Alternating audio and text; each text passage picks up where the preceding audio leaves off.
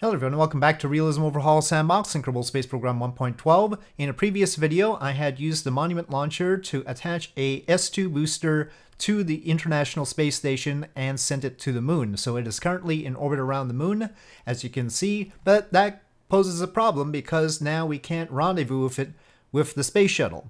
Unless, of course, we launch the Space Shuttle on a Monument Launcher as well. And so this video is going to be about launching the Space Shuttle to the International Space Station with the Monument Launcher. Now, not the full Monument Launcher, which is 50,000 tons. This is just 30,000 tons. It doesn't have all of its boosters. Just as a reminder, the Monument Launcher boosters have RD-270 engines. The core has M1 engines, which were the largest hydrogen-oxygen engines ever designed. And those are equivalent to the F1 engines on the Saturn V, except they use hydrogen and oxygen. And we have 41 of them at the bottom of the core of the first stage, 13 of them on the second stage. Currently there are 4 booster pods, each one has 4 RD-270 engines, and those are just using UDMH and NTO. There is a pentaborane NTO option for the RD-270, but we are not using those. So off go the boosters. They go in pairs like that, and we are still on the core. And then the core goes out, and our Separatrons are actually AJ-60As with most of the solid fuel gone, so that they only last a few seconds. But yes, those are the boosters on the Atlas V being used as Separatrons. So the second stage is bringing us to orbit here, and then this is all the easy part. Because we've got this huge rocket, the Monument Launcher bringing the Space Shuttle up is no problem at all. And now comes the hard part, which is transferring to the Moon and then bringing the shuttle back. And we only partially filled the external tank, that's only half full for complicated reasons. We also have a variant of the RS-25 on the tail. The Space Shuttle main engines are a vacuum variant that can air light, or in this case space light. And they have better performance in vacuum. They have an area ratio of 150. They got the big nozzle. And so we could only fit 2 of them. On replacing the top engine is the RL-10s from a Titan rocket, and we actually have the Centaur from the Titan rocket in the bay. So you can see in the cargo bay there's the Centaur, and sort of like a shuttle Centaur. We've taken the RL-10s from that Centaur and put it in the back of the shuttle, replacing the top engine. And then we also have extra fuel for the AJ-10-190s. That's the little tank on the top of the Centaur stage. That's extra MMH and Mon-3 to feed our hypergolic engines. So we actually do use the boosters to transfer to the Moon. As I understand it, people like using solid boosters to transfer. I don't think they had this in mind, but here we are.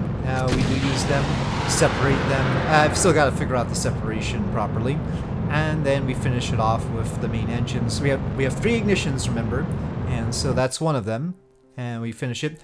The next ignition for the main engines will be around the Moon when we capture, and then the final one would be to bring our orbit down when we're around Earth again, from the high Earth orbit, the transfer orbit to the Moon or back, and then down to low Earth orbit. Here we're using the RL-10s to bring our orbit down. These are RL-10A3s, I believe. And so they're an old RL-10, the one on the Titan rocket, and they do a correction, a mid-course correction, and we use our RCS to refine that. And the ISS is in this polar orbit, which makes it a little bit tricky. Fortunately, our timing was good, and so we're right in line with it. No big inclination correction is necessary. And there's the capture burn with the main engines, and there is the RS-25s briefly. Again, that's an RO configuration. That was not my idea. They had it there, and that gave me this idea, among other ideas. I've got a lot of ideas to put these vacuum versions of the RS-25s to use, and we'll see those later, since they have decided to give me them. And here another burn with the RL-10s, setting up our encounter with the International Space Station, and then, of course, the burn to match speeds with the International Space Station around the Moon. Now, it is my intention to dock to the International Space Station, of course, and we have to dock with the external tank because it's carrying the fuel that will let us get back to a low Earth orbit at the end so that we can re-enter the shuttle safely. And one reason why I underfueled the external tank was to make sure it wasn't so heavy. We've got extra little thrusters on the inner tank, as we see the magnificent view of the ISS, the shuttle, external tank, Earth, and the Moon. They're the same basic RCS units that the space shuttle actually has, about 2 kilonewtons, and we just put extra ones on the external tank at the inner tank, which seemed like the most logical position, and they were sufficient to make sure that we could have the proper balance while docking. And as you can see, I'm approaching very carefully. However, what I didn't realize was that this APAS docking port is attached to the airlock that comes with the shuttle mod. However, the airlock that comes with the shuttle mod has its top node reversed, so it accidentally attaches to the top node of the docking port, the one that actually has to dock, rather than the bottom node on the docking port. And so when we try to dock here, we won't connect. I'm using the camera on the docking port to do it very precisely, but no luck. And that remains the case. I try a few times, but yeah, there's no way to dock with it like that. We'll have to fix that in order to make this happen. So already we are probably going to have a second try at this. Also, the fact that our MMH in Mon 3 is so low causes a problem. And we'll see that later on as well once we're around the Earth, and we need more of that. We need to have better efficiency in this whole business, and so we have some changes to make after this attempt, and we will see those in a later video where I try this again and make sure that we actually dock. But anyway, I decided to take it back home, and so we're doing a very long burn with the RL-10s in order to get back home. In fact, if we had test flight in here, this would exceed their burn time, so I will admit that. That is a bit unfortunate, and we will have to work on that. But for now, we don't have test flight, and we don't have burn limits, and so they were able to burn for a substantial time. And then this is an additional correction we had to do at our apoapsis, so we had a view of Earth and the Moon very high up, and then here we are coming back down close to the Earth. Now you'll see the delta V is very low there, but that's because we're still on the RL-10s, and the fuel mix in the external tank is not proper for the RL-10s. So once we activate the SSMEs again, you'll see that we happen to have 3,100 meters per second, which is exactly what we need in order to get to a low Earth orbit at this point. So yes, we do. Here's the third ignition of these vacuum RS-25s that have 3 ignitions. It deviates a little bit, so we have to shut them off.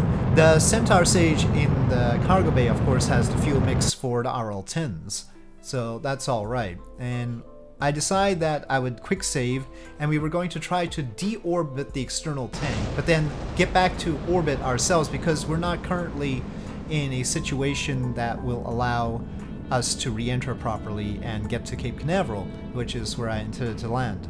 And so we do this retro burn, and then I decouple the external tank, and then we have to flip around. There's only 1 ignition left on the RL-10s right now because of a little issue. I accidentally, when I throttled, wiped out like 5 ignitions with the RL-10s. Otherwise we definitely have enough. They have 10.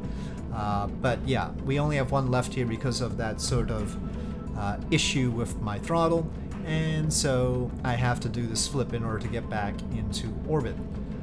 One reason I'm doing this is because the reentry script that I normally use in order to re-enter isn't meant to re-enter with the external tank. Its calculations will be off because it takes the shuttle's mass into consideration. And so if we kept the external tank on, that wouldn't be any good. And I wanted to deorbit it, but another option is just to dump it without deorbiting it, and that's what we're going to have to do, because after I try to get rid of the wastewater and trim this out as much as possible, we don't have enough MMH in Mon 3 for the AJ-10s now to deorbit us. And then reserve enough RCS propellant for our re-entry. So because of that, we have a problem, and so I tried to get the script to deorbit us, but we don't have enough, which means that we actually need the 1 ignition on the RL-10s to do the deorbit burn. We just don't have enough fuel with the AJ-10 190s, and that's what I have to do. So I have to load back that save that I made, and this is why I made it, because I wasn't sure I had enough, and instead of deorbiting the external tank, I have to dump the external tank right away, and then use the RL-10s in order to do the deorbit burn. So, yes, all very complicated. Fortunately, we're reasonably in line with Cape Canaveral as far as that's concerned. We came back at a good inclination, and here the RL-10s are using their one ignition in order to deorbit us. So that part's okay. And here the reentry script is trying its best to get us back to Cape Canaveral.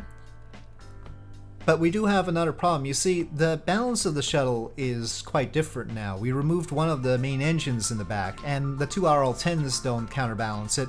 And I guess they didn't make the engines too much heavier in the vacuum version. They have a really big nozzle. They should be pretty heavy, but not heavy enough to make up for the fact that we have taken off one of the main engines. And that means that since there's less mass in the back, the center of mass has moved forward, meaning that we are nose heavy, and it is struggling to keep our nose up here now, and it doesn't. And so here it fails to do that. And because it's trying to use all the RCS to do that, it can't use the RCS to hold roll and yaw as well, and so it goes awry. Fortunately, it looks like we were just slow enough so that we wouldn't burn up. You can see it was overheating all the way. I mean, there's not a whole lot of margin on the shuttle. It's a lot like my Maya space plane in the RP1 series. There, we have to do it properly, otherwise it will blow up. But we were slow enough at that point. It doesn't seem to have the same heat accumulation problem that the Maya spacecraft has. So it does cool down, and I was able to recover it. And so here we are doing our stall recovery. But unfortunately, we are nowhere near Cape Canaveral. All that caused a lot more drag, and you know, especially the fact that we pitched down and weren't getting as much lift. So, but maybe we wouldn't have made it to Cape Canaveral anyway. The aerodynamics will need some more attention. And here, right at the end, as we're trying to splash down, I didn't appreciate that it had a higher stall speed than I expected. I normally expect 90 meters per second for the shuttle. It seems like it's not 90 meters per second, and here I was not able to pull up.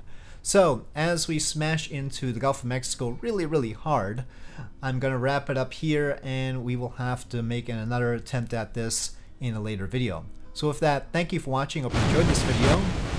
If you did, please do press like. If you have any comments or suggestions, please leave them in the comment section below, and I'll see you next time.